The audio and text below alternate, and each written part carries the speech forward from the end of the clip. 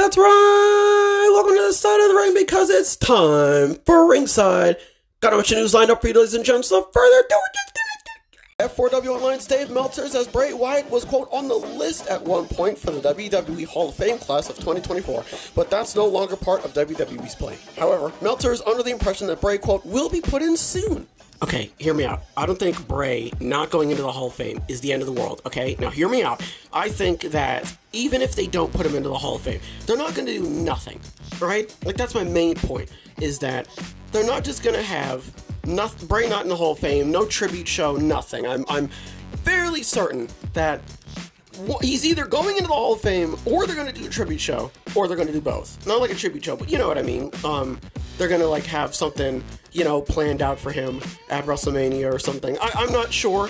Maybe they are just going to put him in the Hall of Fame, you know. But I wouldn't put it past him to do, you know, both. So I feel like if not, then he's obviously, you know, going to be, what's the word, featured in some capacity at the show. So we'll have to wait and see what they actually end up doing. Next, Fightful's NXT sources were skeptical about Booker T's claim that he and CM Punk almost had a backstage altercation at this week's taping. The sources weren't aware of any confrontation taking place, security wasn't aware of a confrontation, and there was no talk of a backstage incident between Punk and Booker T. The people that Fightful spoke to were frustrated about Booker T making this claim about Punk, especially, quote, given Punk's history with backstage altercations. It was reiterated that CM Punk had not had any backstage issues since he returned to WWE. He has generally been helpful behind the scenes and was in good spirits this week at NXT.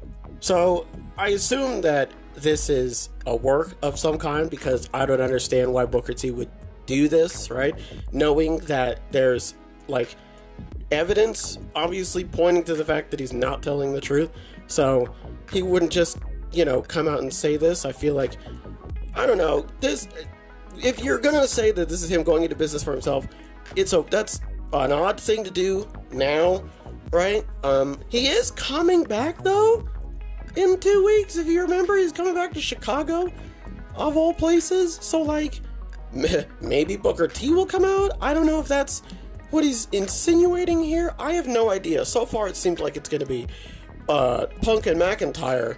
I don't know when that's taking place, but McIntyre's definitely been, you know, keeping that hot on the stove.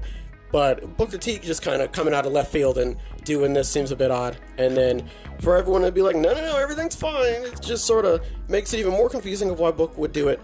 So, listen, this needs to culminate to something because if not, this is very strange. Moving over to AEW, Sean Ross Sapp was told there will be more focus on the AEW women's division now that Mercedes Moné is on the roster. It sounds like there will be a Mercedes segment in addition to the normal women's segment on the TV shows. But why does Mercedes have to be like the front runner? Why does it have to listen, love Mercedes, love her. Theme song's a bit hypnotic. Theme song makes you feel like you gotta, like, you know, do it or else. But bruh, other than that, I have absolutely no problem with her whatsoever. I don't like that Tony himself is sort of putting her at the front of all of this and being like, hello, this is now the reason why we are going to start, you know, emphasizing the women's division. Because, do you remember way back when Fallout 76 came out and they put like a day one patch or whatever? It was like a patch came in and like people were like, okay, cool, there's a patch in. And then they started reading what was actually added. And they were like, hang on a second, this wasn't in the game? You know what I mean? It's that realization of like, hang on a second. Like, why all of a sudden, why are we talking about this now?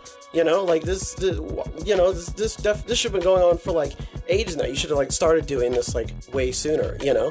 And I feel like there's people out there that look at the women's division in AEW and say that could do with some improving, right? And I feel like that conversation has been going on for a while. So for Tony, and I talked about this already, man, where I'm like, I don't understand how Mercedes, all of a sudden, Tony Khan realizes, oh my God, Mercedes is a woman.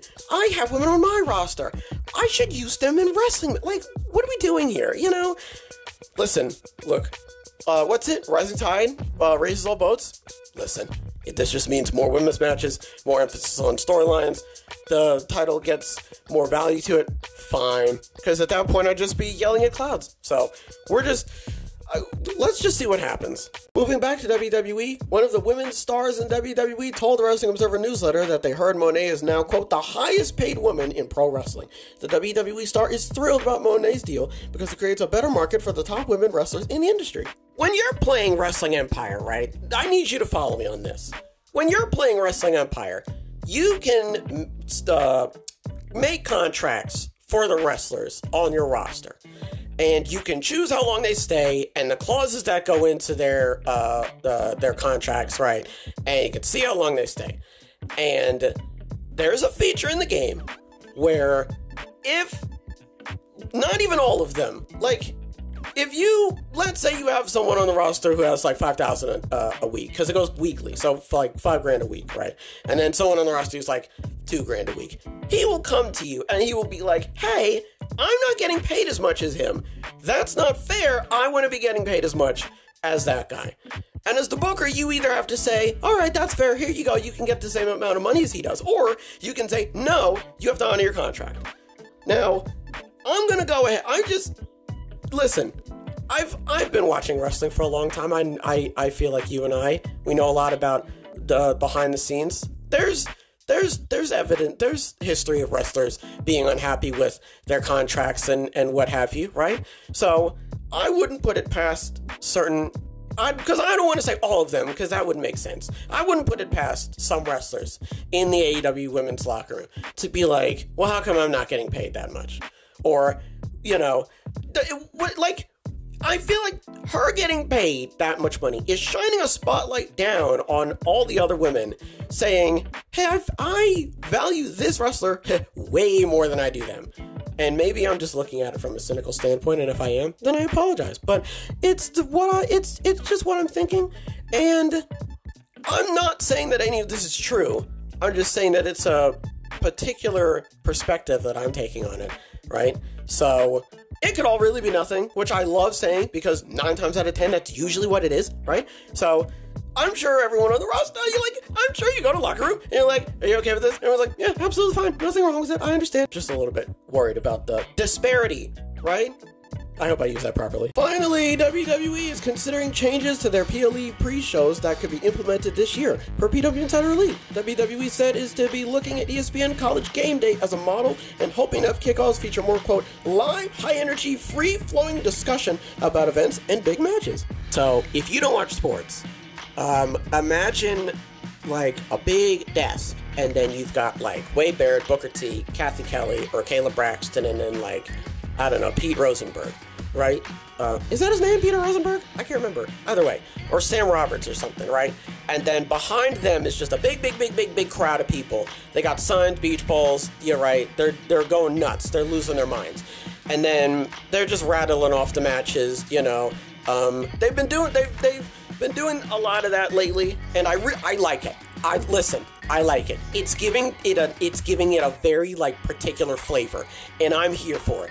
They're like one step away from bringing back the photographers, and really turning this into as close as to a real sport as they possibly can, because they're doing the thing. Because again, if you don't watch sports, in football and basketball, they like to get shots of the players or the athletes coming in to the stadium, luggage, decked out in the wildest outfit you've ever seen. They've been doing that with the wrestlers a lot, and you can tell that that's the direction that they're trying to go in. So that's what I'm expecting. The desk and the outside, out front of the stadium, got the microphones and stuff like that, or they're in the stadium and they're standing up. They so far there's no halftime type deal, which I would understand. Unless you count one of the backstage segments as one, but I doubt that they're going to do anything like that. But they've been really good with their exclusives, their backstage exclusives, and what else? Yeah, like I said, the bump. Yeah, so they've really been, getting forming a snowball. You know what I mean? Getting a bunch of rubber bands, putting them all together, making a big rubber band ball. That seems like what they're doing right now. So yeah, I mean, they've been doing it before. I mean, they've been doing the whole pre-game stuff for a while now, but it sounds like they're gonna go way more in depth with it, so can't wait to see what it looks like. What do we talk about? So 9 times out of 10 they're gonna put Bray Wyatt in the Hall of Fame. I don't doubt that they're gonna do that, but I also feel like they're gonna do something. I feel like they're gonna do something else. I don't know if they will, but I feel like they're gonna put him in the Hall of Fame, and then maybe a tribute or some, I don't know, some type of memorial of some type. So we'll have to wait and see if they do that. I don't know why Booker T yelled at Punk, right? I love that Booker T yelled at Punk and then everyone went, no you didn't, right? I love that. So that's why I'm begging on my hands and knees that something happens from this, otherwise Booker T is just gonna look crazy. So, okay. Lord, okay. I don't know why is there focus on the women's division now? That doesn't make any sense, right? And I'm worried that there are going to be people on the AEW women's roster who are going to feel less valued than Mercedes Moné, right? Who are at least going to look at this and take notice, right? Bombastic side-eye, you know? I could be wrong, and if I am, that's fine, but I'm just saying, like, I don't know. I wouldn't... What am I trying to say here?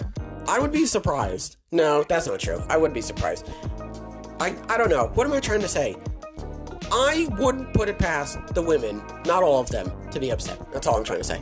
And they're doing more... They want to do more, like, pre-show stuff, like, the football and the basketball and what have you, like I said, with the announced desks and everything like that. So listen, I'm here for it. I love the way it looks, and I love the direction that they're going in, so I'm excited for how it'll turn out. Folks, that's going to do it. Hopefully everybody has a wonderful tonight and a wonderful tomorrow, and as always, big hugs. Big hugs all around.